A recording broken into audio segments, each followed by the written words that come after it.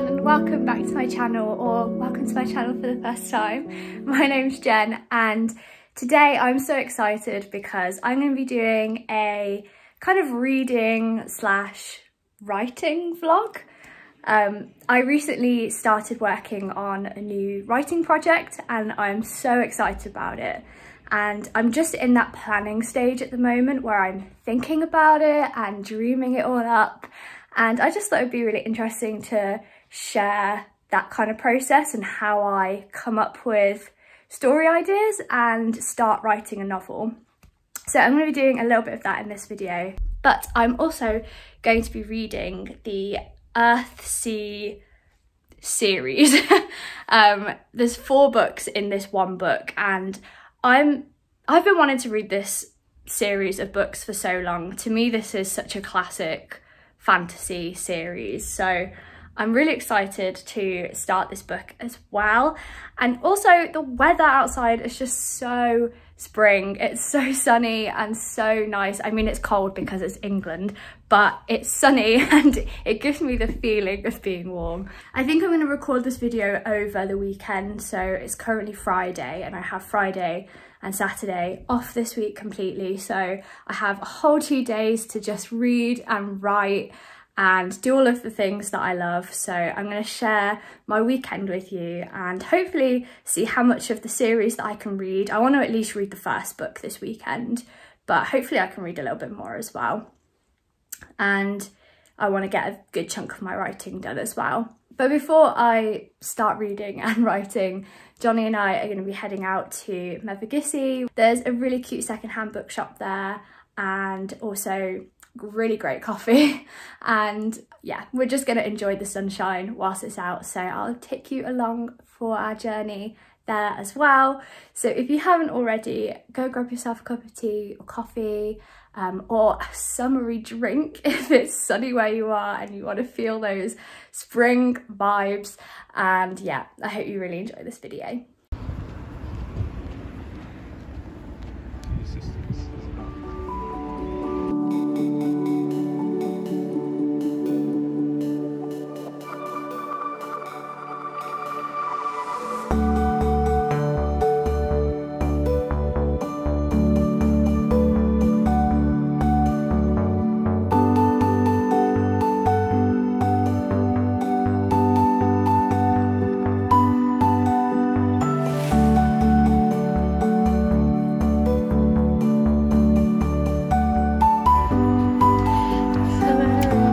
It's perfect for you. It's just a drink. Tea Express.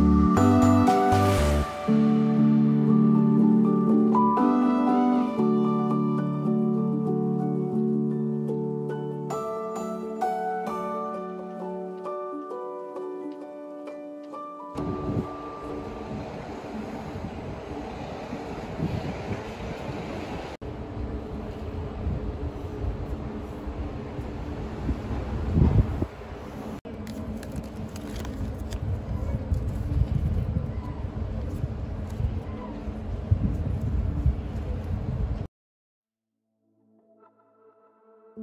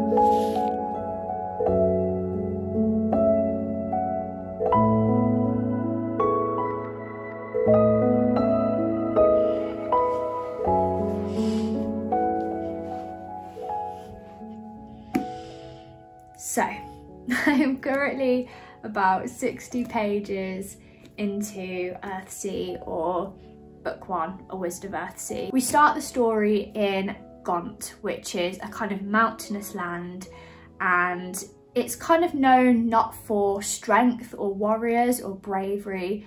It's known for pirates and goats. I think goat thieves, they said, and kind of fishing and yeah, that sort of thing. So it's not really known for anything incredible, and our main character, who at the start of the book is referred to as Junie, I think.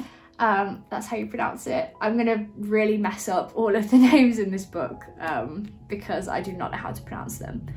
But we start with him as our main character, and he is a boy living in Gaunt, and he starts to realise that he has these magical abilities, and he's kind of taken in by an aunt to kind of develop them as much as she can help him with. Then one day this village is attacked and they're all fleeing. None of them are particularly good warriors, and there aren't many men in this village either, so they're kind of outnumbered and unlikely to survive. However, Junie manages to kind of use his powers to create this fog or this storm that is kind of distracting the people attacking them so that they can't see the people inside the village, and instead they see this illusion. And so straight away news of Junie is spread to the other magicians and wizards throughout the land, and he becomes a little bit famous as a result. From there he is met by this great mage whose name I cannot remember, and this mage kind of takes him in as an apprentice to learn his abilities. So yeah, so far really enjoying it. About 60 pages in, and I'm hoping that I can finish the rest of the book today. It's not actually that long, it's like 200 pages, so I might be able to finish it today. But I also have some video editing that I need to finish up for a video that's going out tomorrow, and I also want to do some writing, so I'm going to try and do that for a little bit and then get back to reading later on today.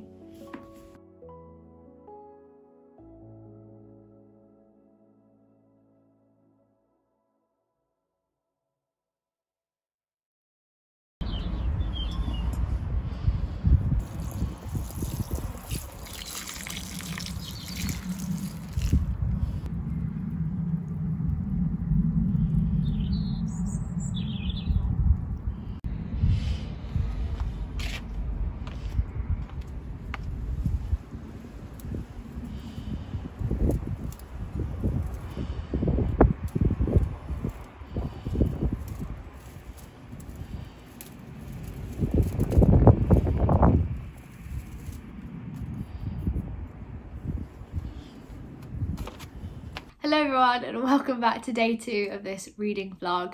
I didn't record any more footage yesterday because I read maybe about 20 pages, but in between doing the video editing and dinner and catching up with a friend and just other things that came up throughout the day, I ended up not really having much time to read. So I am gonna try my very best today to dedicate as much time as possible to reading this book and at least finish book 1. Having slept on it overnight, I'm a little bit unsure about how I'm feeling about it so far. I think because there's not a lot of action and not a lot of story in it so far, I'm not particularly gripped by it or hooked in the story at all. However, the world and the character development as well is really interestingly done. So I'm interested, but I'm not that engrossed in it, if that makes sense, which kind of makes me not that excited to pick it back up. But I know that once I do open it and start reading some more, I will like it or I will get into it. So I'm a bit mixed on my opinion so far. Hopefully by the end of the day, I will have changed my mind completely and be absolutely loving it. So yeah, I'm intrigued to see how this goes, but I am now just gonna sit down with my cup of tea and read away.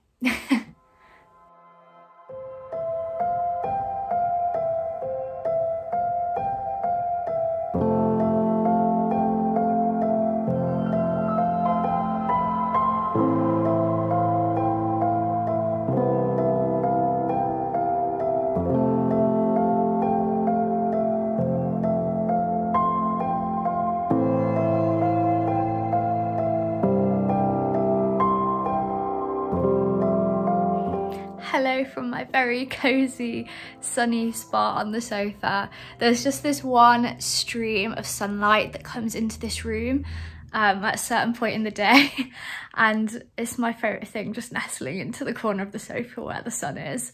I am absolutely loving this weather. I've read another 30 or so pages of the book. I only have about 60 pages left now until the end, and I'm feeling pretty much the same about it as I was this morning. But the reason that I'm actually reading this book, I feel like I should share the reason why I decided to read this book, is because I'm currently working on a new writing project.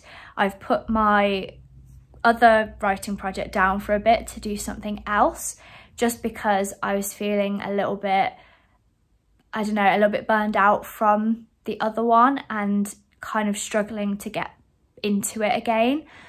So I thought I would just take a break and start writing something else until my love for that other story comes back. And a big part of this new writing project is that it's set in, or at least part of it is set in, a coastal village. And so it's a fantasy story set in a coastal village. And I really wanted to try and read some other fantasy books that are set in that sort of setting, because I've read a lot of books set in forests or fantasy books set in cities and towns and that sort of thing, or mountains, but I haven't read many set by the sea. So I really wanted to read some more books that with that kind of setting, which is why I picked up Earthsea.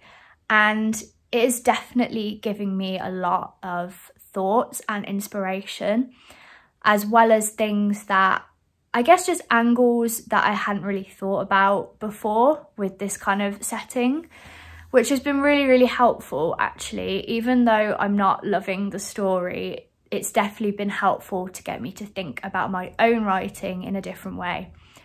So I'm actually going to take a little bit of a break now from reading to do some writing. I'm at the stage in my writing at the moment where I'm planning and scribbling down all of my thoughts. And I'm trying wherever I can to just grab an hour in a day to, or even half an hour, just to sit down with no other distractions and just write out all my thoughts about a character, write down all of the themes I want to explore, write down little bits of quotes or speech or descriptions of setting, just write down everything that's in my head. I'm one of those people who to process things, I have to chuck everything out that I possibly can and then sift through it afterwards to find what the true story is. So yeah, I'm at that stage at the moment and I'm really excited about it. Every time I sit down to do more planning on this story, I get so excited, which I think is a good sign that this is the project I should be working on at the moment. So I'm going to do that for a little bit and show you what I am doing at the moment to plan this story.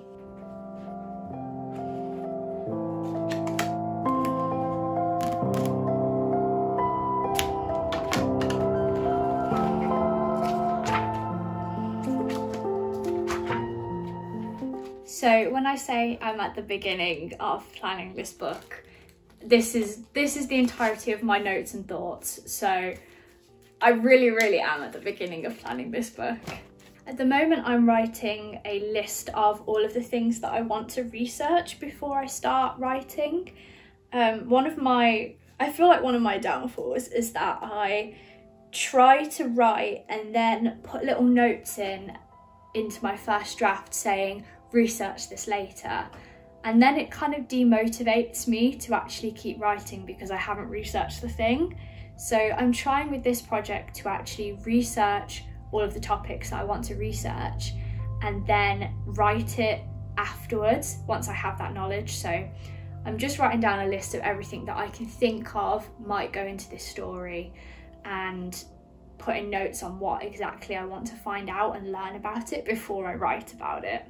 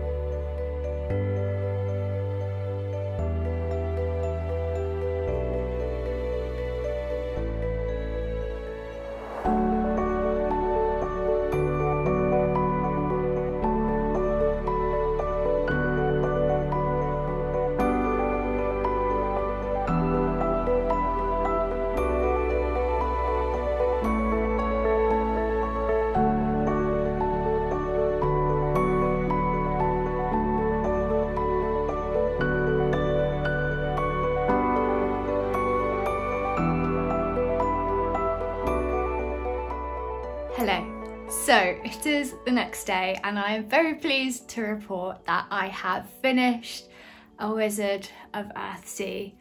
I actually finished it last night, but I finished it quite late and I was pretty tired and I did not have the energy to string a coherent thread of words together, so I decided to sleep on it and film my thoughts the next morning.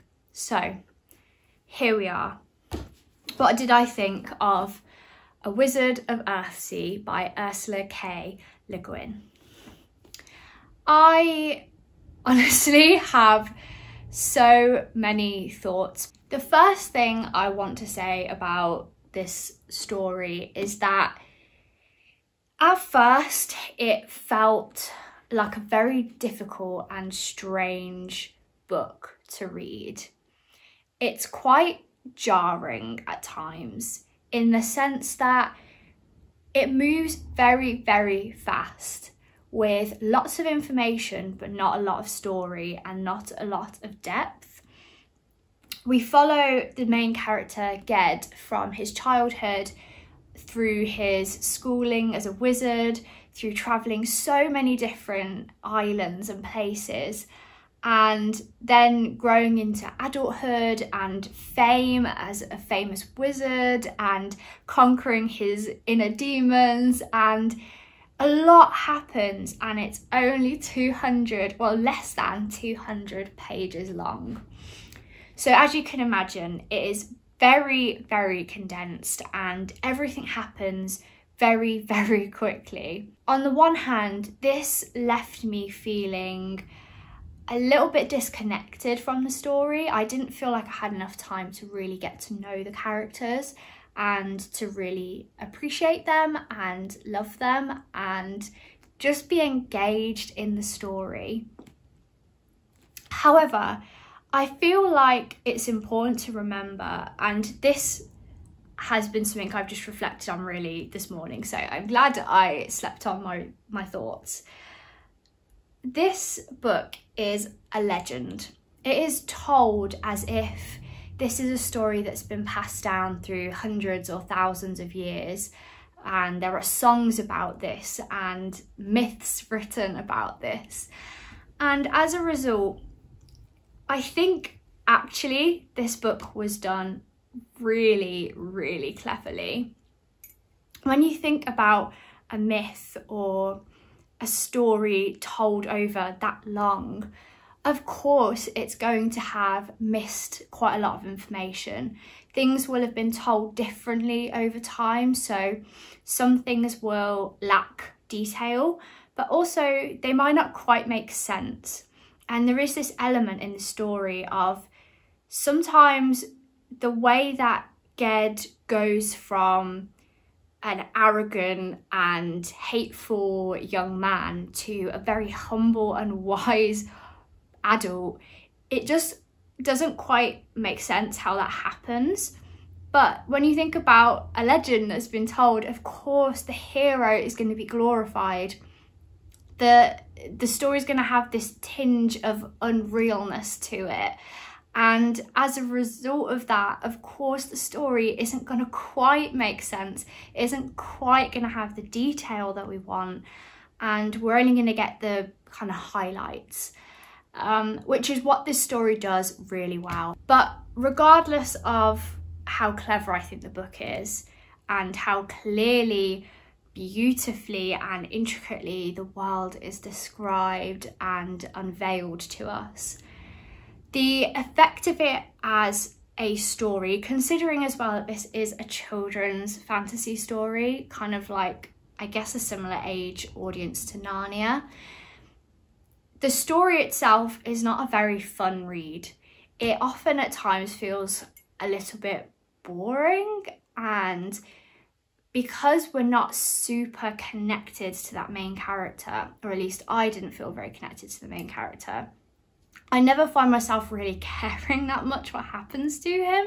There's also a lot of information dumping at the start of every chapter, and a lot of information we're just expected to absorb because it's told to us once rather than shown to us throughout the story, which, again, the style of it is that it is like a legend, so I completely understand why that is done, but it, again, just doesn't make it a very fun reading experience. However, regardless of that, I feel like as a form of research for my own book that I'm writing, it was really interesting and I learned a lot, and it got me to think about a lot of things in a different way. And so overall, I would say it was a great success of a read for me in that sense. So I think I would rate this book 3 out of 5 stars, which feels a bit weird because a 3-star read to me is normally like an average book.